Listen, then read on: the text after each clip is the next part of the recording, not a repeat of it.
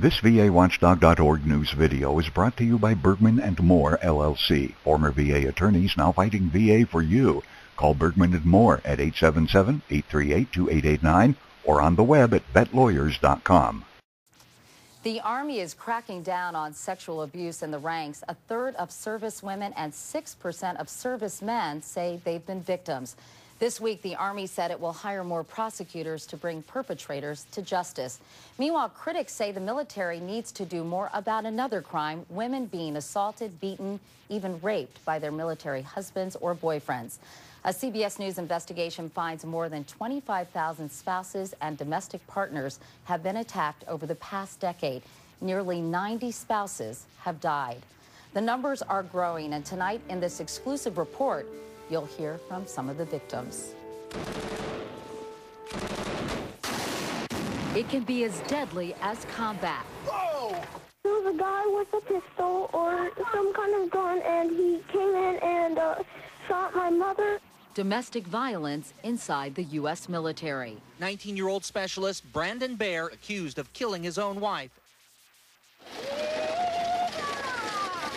Jasacia Patton is a survivor.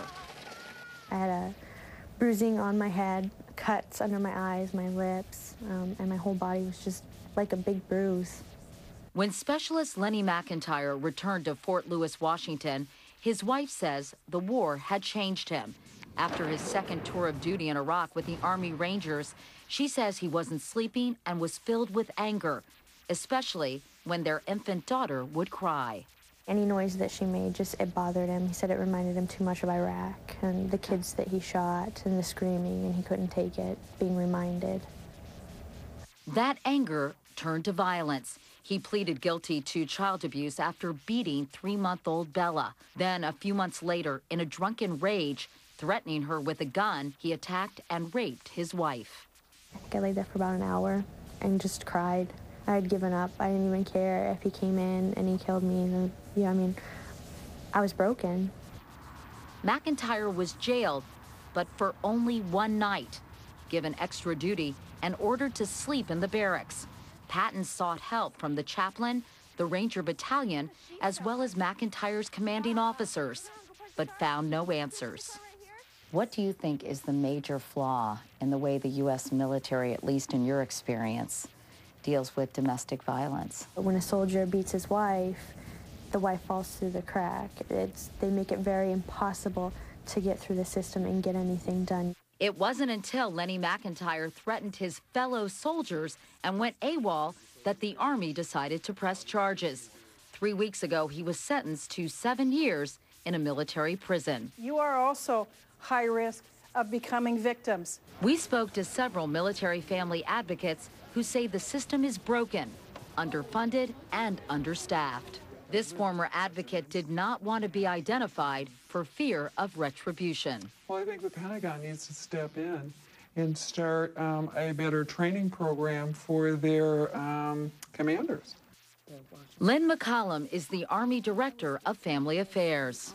According to our conversations with a number of victims advocates, the Army usually rallies around the soldiers and leaves the victim to fend for herself. And then when she finally does get help, the complaint is the system is entirely stacked against her. It's disturbing to hear those kinds of comments. Over the last couple of years, we've really put into place and increased the number of victim advocates. One of our biggest challenges, because we're a large bureaucracy, is getting information out. It's not only the victims that aren't getting help, it's also the soldiers. CBS News has learned that in case after case, soldiers returning from Iraq or Afghanistan have raised red flags regarding their mental health problems, but they're often ignored with devastating consequences. In this post-deployment health assessment obtained by CBS News, this soldier clearly indicates concerns for potential conflict with his spouse or family members and that he might hurt or lose control with someone. But nothing was done. A year later, he murdered his wife. He put it right here on a questionnaire, and nobody did anything about it. How can that happen if you have all these systems and services in place? I need a break, guys. After discussing the incident with her colleagues, McCollum returned to answer the question. Obviously, I think in this situation, a mistake probably was made.